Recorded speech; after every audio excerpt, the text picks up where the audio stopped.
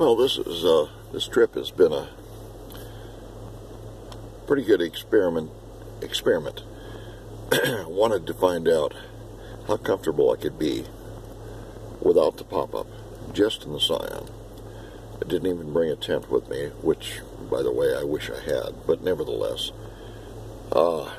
And since I spend 90% of my time outside, the only time I'm inside the vehicle is when I'm sleeping. It's not a problem. Plenty of room to sleep. I'm comfortable, warm, and so I'm convinced this is the way to travel from now on.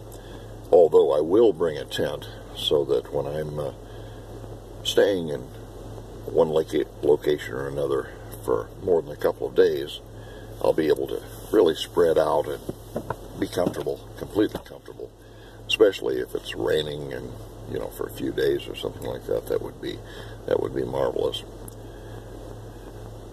But with my front bumper cargo basket and my rear cargo basket and my top roof rack basket, plenty of room to carry everything that I could possibly want and still get 30 miles a gallon, or pretty close to it, or maybe a little bit better depending on the conditions.